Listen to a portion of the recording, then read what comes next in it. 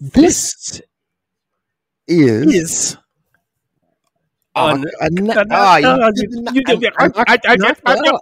narc. This is arc analysis. This is arc analysis. Arc analysis. Number 82. This is our 82nd arc analysis, and it's not called The. It's just assholes. Yeah, just assholes. Published by Europe Comics, written by Bram Olgood, and drawn by Micah Stahl. It all centers around two guys: Charles Atkins, Simon Kennedy. Those are the only. I think those are the only names you need, right? They don't. Yeah, you get a caddy's names, like first names. Oh yeah. But no, you don't remember them because it's not about them. It's just these two assholes. One's American, one's British, and they're just game show buddies. Game show hosts. So they've reached a level of riches and celebrity. They're both. That's right. They are both game show hosts. Yes, you're right. That only makes them more of assholes, which is great because it just systematically, hole by hole, like this book is really well paced out. I kept thinking in my head, like, this is what I wanted.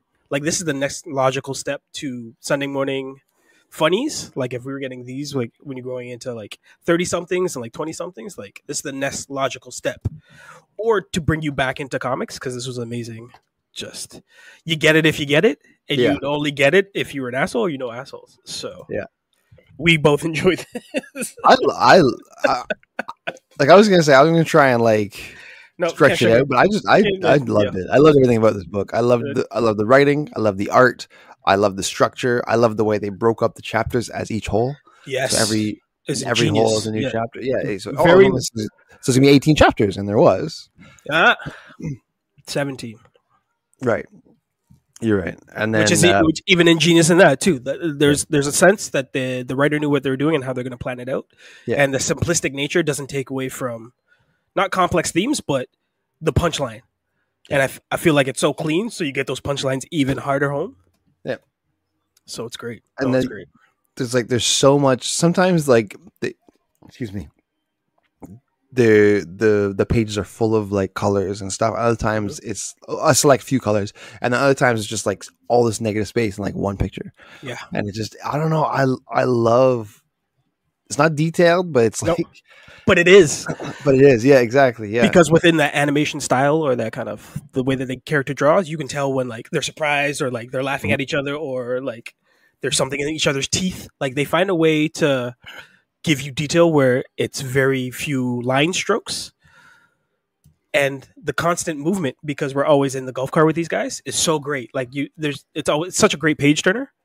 Yeah. And again, the way you're talking about how they space it out, there's moments where they're just, you get the punchline to the joke as they're driving to the next hole, and then they set up the next hole with like, I think one of the guys doing his whole swinging approach at each panel. Oh, and then like, but I broke down all my notes are literally just the Royal Marabou Golf Club is the name of the place, right? And then the rest of the notes are literally just what happens at every hole. It's just like hole 1 is this, hole 2 is this, and the rest is just us talking, right? Yeah, because like I don't know how much you want to give away, because it's not really spoilers and stuff. It's just like because nothing really like there's like only a few holes that are like storytelling. Fair. The rest is just character, just interactions and development. Yeah, it's a very good indication or instruction manual of how to be an asshole. Yeah, it is. Because there's a very good like in each hole, like an A to Z of like this is how this guy's doing it, and this is how his friend is going to outdo him. Yeah. So at the end, you kind of wiggling like who's the biggest asshole? It's like I don't know if you can decide. They're both. So and at the beginning, it was like they really made the Americans seem like the bigger asshole, and I was like, okay. And then the British guy's not too bad, but then you realize like as it goes on, he's just more stuck up, where the American's more in your face. Yeah.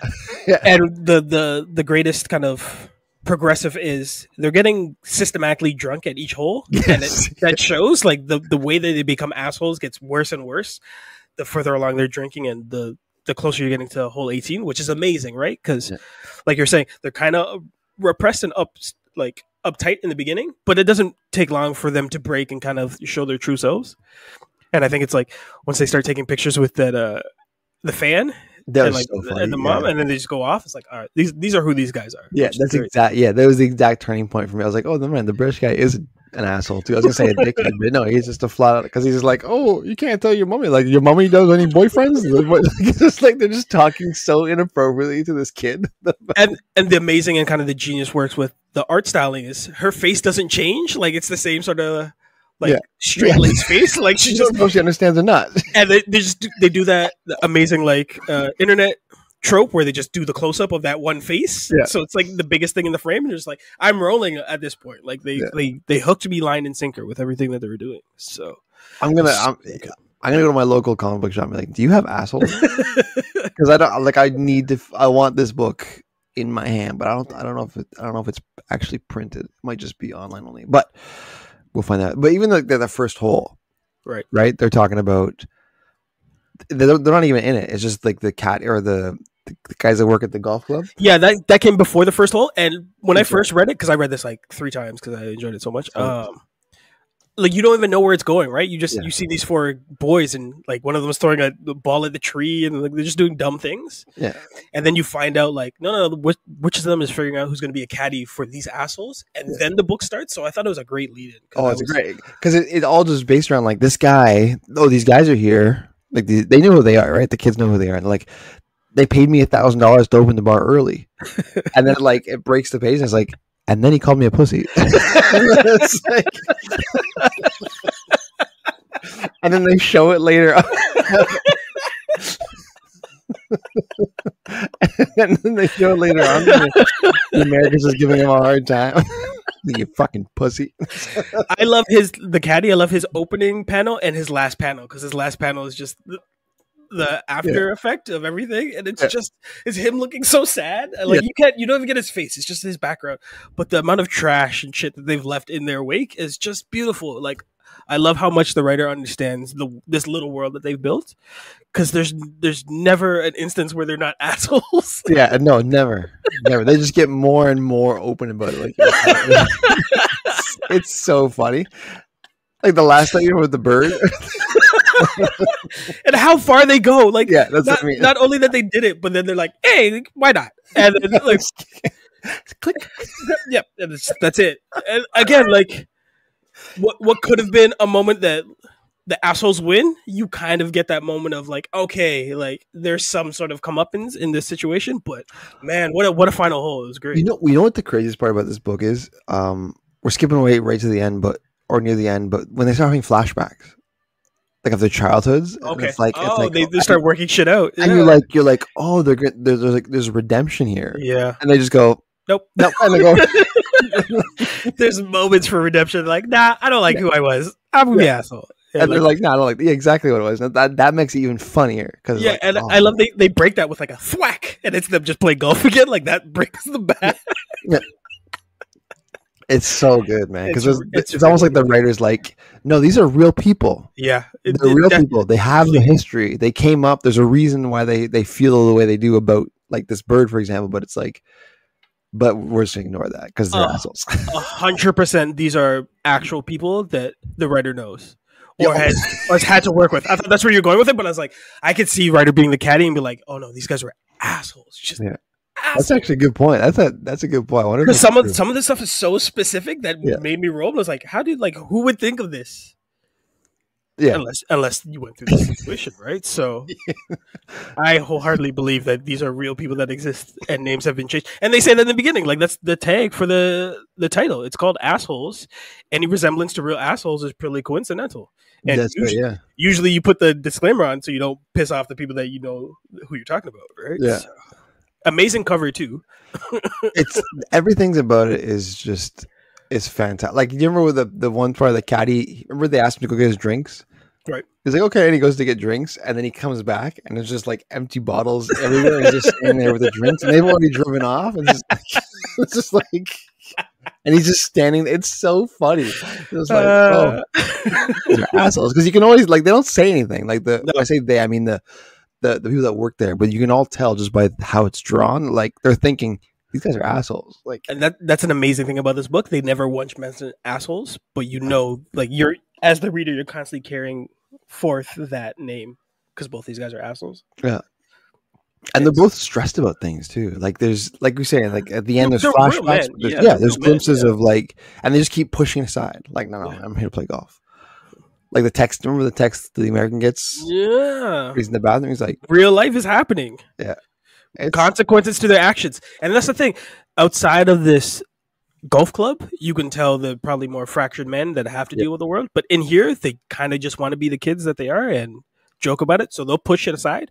But you see their vanity and their vapidity or vapidness and kind of their selfishness and all of their worst traits pop up. They're chauvinist and they're competitive against each other, and the only saving grace is that they can laugh it off. So I don't know if they like each other. It's just they may have reached like a tax bracket where no one else really wants to fuck with them. Yeah, I was just gonna say, like, because that's exactly true. How much of this is actually just like showboating? Like they just want some company, no matter who it's with, and they just talk their shit, right? Because they never get real with each other. They never have to. They're just yes and no. Like there's flirts with like this could go real, but one of them just does an asshole thing, right? Like at one point, one of them is asking them how big's your house? Like what's the square footage? And the other one's like holding off. It's like, no, I'm not gonna answer. And he finally does it. Like, okay, which house? Like, how many windows do you have? He's like, well, I have a house in this place, this place, this place, this place. Yeah. So like the level of I'm living a better life than you is constantly there, and they can't really enjoy the fact that they're probably each other's only friend or like realist friend. Yeah. But the amount of asshole things that they do to everyone and each other is so funny that you yourself, the reader, just breezes through that like, oh, these guys are flawed individuals that there could have been a chance for redemption. Not that. Yeah, and I hit the sand trap. And it's so good. Like I blew through this. What attracted me to this book? I'd never read it before. It was just the title. I was like, oh, it's a book called Assholes, and the cover looks kind of interesting. Let's just try it. And it's been in our list because we have a list. Anybody who listens to this, we have just a list of books that we want to get to at some point, and it's been there for months. I was like, okay, we'll finally read this one. Let's see what it's about. I had no idea what it's about. I just went right through. I was like, oh, this is so good. I was just gripped. It was just like I burned through it so fast that I was like, oh man. But it doesn't get old. It's a great page turner, but it's such an easy reread because you end up pulling stuff from the next read. Like, I'm not going to read the letter for Whole Nine, but Whole Nine is the meta attempt. Like, that's the letter. Yeah.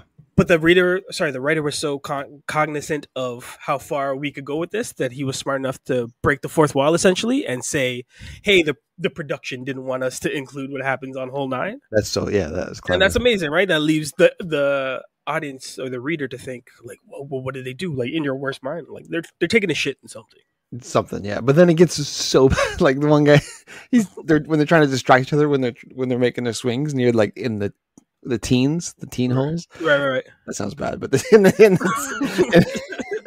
you could have just pushed through. I wasn't going to jump on that one. No, but I don't jump on teen holes, Coke. No. Don't let me say it. Don't be an asshole on this asshole podcast. But yeah, no. When they get around there, that's just like they're trying to distract each other by doing things to just mess with their swings, and it's like a 1 page long with like 7 panels, and right. It just gets more and more like disturbing. I guess disturbing, but just like there's the dick pics, there's the poisoning drink. I was like, right. And you see him throw up. Yeah, and I appreciate that there's ranges to the level of humor that they use. So we're getting dick and ball jokes easily, like selfies, but then it gets into like adultery and like classism, and then race. There's a couple like you're a little too tan.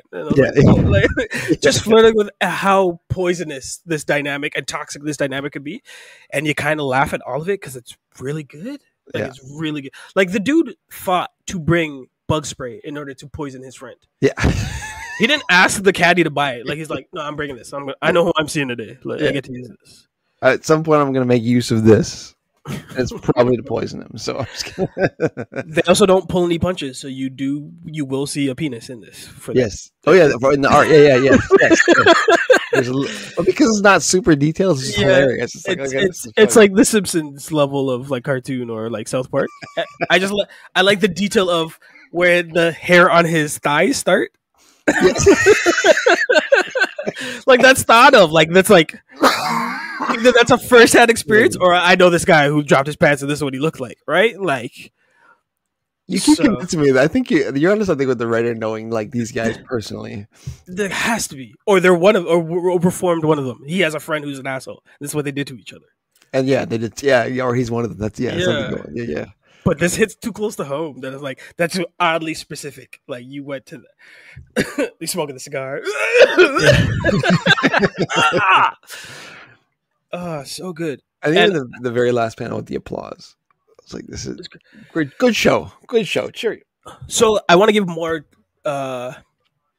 hand claps and kind of shout outs to the artwork because as simplistic as it is, and simplistic doesn't really tell the story. It's just very clean brushwork and like line work. The amount of emotion and kind of fun that the artist gets to have with this type of book. Case in point, like you were talking about them trying to distract each other. But the way they show the paneling when he's smoking a cigar and how they break it up even smaller for the cough and then the loud cough sound, like there's so much sound and visual cues in this book within the paneling that like it's almost as close, and like forgive me if you don't agree, but like it's so close to what I would want like a Naked Gun comic book to look like. Because the writing is stronger than the sight gags, but the sight gags know exactly where to hit you in the frame and how much to show you in the frame that it's spot on. In the hands of somebody else, they would have gone too far. Like that final hole, like, it would have been a whole elaborate. Yeah. And you didn't need that much. You just need to kind of show, here's where the wings are. This is where we're going to put the beak. That's it, yeah. Very clean, right? So funny you brought up Naked Gun because I just saw like a thing of that online where he's trying to get information from the guy. Right. Giving him money. Yeah, no, you sent it to me. Yeah. He's a 20. He's like, I was like, this is so perfect because if you're not paying attention, you miss it. Like, it's just so funny because the what they're saying is completely like normal, but the fact they're passing around the same $20 and they increase the trope of like you say good guy, I say bad guy, or like duck season, rabbit season, and eventually those two are going to swap places and outdo each other, and one of them is going to outdo the other one. But in this one, they both outdo each other, and put themselves back at the starting spot, which is taking that Looney Tunes joke to an nth degree that you only get if you understand the Looney Tunes joke. The genius in that, like the level of writing. So again, to talk about Naked Gun with how much we're both fans of that, this kind of book was like, oh, it's spot on with the tone. Like, it was right up there. Yeah. And they didn't drag jokes out. It was just like, bang, here it is. Here's the next chapter. Here's the next. Like some of those holes in the middle are literally, like you were saying, one page, maybe 12 panels, done. Right. And then some of them are longer, right? But it's just like, here's the joke here. It's not really important. Just joke. Now some story. Joke. Now some character. Oh man, it's right. And again, another comparison would be, I feel like Shirtless Bear Fighter was going overboard, but intentionally. Yeah, that's a different type of humor though. It's still really, really funny. It's just a little different. But their sight gags, they had to overdo it. Like they had to oversell it on the sight gags. That's like South Park humor. They were exaggerating to make it fun. They were exaggerating something real to make it ridiculous. I'm trying to think I don't know if there's a cartoon comparison that's apt for this. But again, I would love this in a cartoon. If I got this on Adult Swim, like every 30 minutes, it's just another hole with these motherfuckers. Or like 15 minutes, I get a hole. That's it. And they just keep playing games. They're like, all right, I'll see you next week. Yeah. Like Looney Tunes with the dog and the coyote and the dog. Yeah. There you go. Just checking it. Yep. Because I was just looking to it. Published as an ebook under the collective imprint of Europe Comics.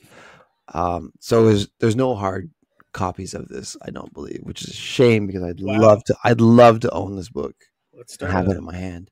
And it was originally printed in Dutch, which is cool, in 2020. And then those are the true assholes. True assholes in Deutschland, not Deutschland, that's Germany, but in Dutch ones. Good save. I'm just Morning, Ralph. Morning, Sam. Yeah, that's the one. There you go. I can remember their names. Sam. But that's the kind of thing that they just kind of check into golf and they just become. They leave all the worries behind and just go to who they actually are inside, right? Yeah. No, this would be great. At the very least, I want another comic of this. Well, what sport would you want to see them playing? I was gonna say hockey, and that's only because I was looking at you. What I actually want to say is, I'm thinking of like something boring that'd be hilarious for them to get away with something. So like curling would be hilarious. Curling, yeah. I hate the sport, but to find assholes in it, you have to be such an asshole. But it has to be something that like kind of moves you and drives you. See, I was thinking tennis, but they're too far apart. It's a little too fast. Like I was on like squash or something. Like darts. You want to darts is actually pretty good because good. you're supposed to get drunk. You're supposed to get drunk and just yeah exactly. Lawn bowling would be funny too. Yeah, bocce ball. Okay, you got me. Horseshoes. Yes. Yes. And listen, you don't have to have these two. You wouldn't have different holes for that, but still, it'd be.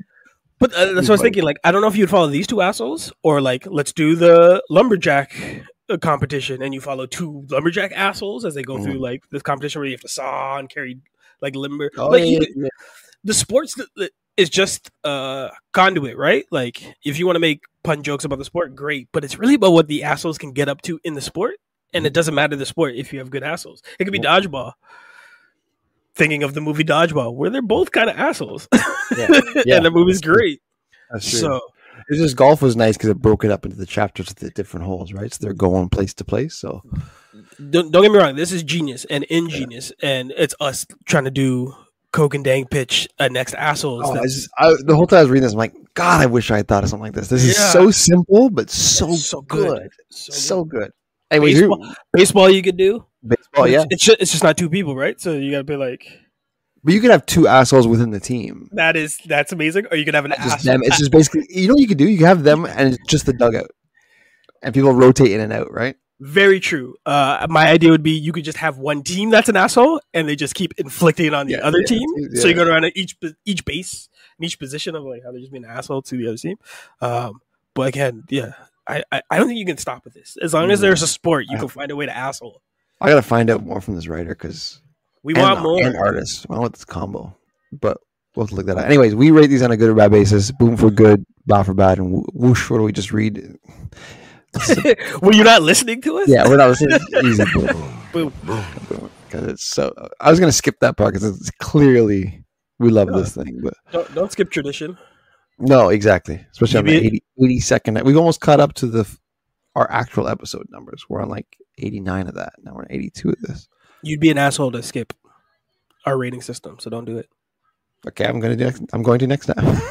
Unless we're reviewing assholes again, it doesn't make sense to. This would be the one to do it. And do it again, asshole. So we got 82, so do it like at like 182? Yeah. Well, so we've never read this before. Let's just, just be assholes about it the whole time. No, the next time we review, we're just doing a line reading. So you pick one guy and I'm picking the other guy, and we're going in. Who doesn't have a British accent? Yeah, I can be the British guy. say nut butter in a British accent. Nut butter. He never says that, but that works for me. Say stop, bloody stop. What is it? God damn it, Chuck, you daft fuck. It sounded more like, I don't know what that was. It was like an amalgamation of like Irish. I didn't know what that was. I apologize. That was weird. Somebody's offended, but if you haven't been listening, we were reading assholes. So, get over it. Pick up this book because this is a hard recommend if you can find it. Easy. Yeah. I got to find a hard copy.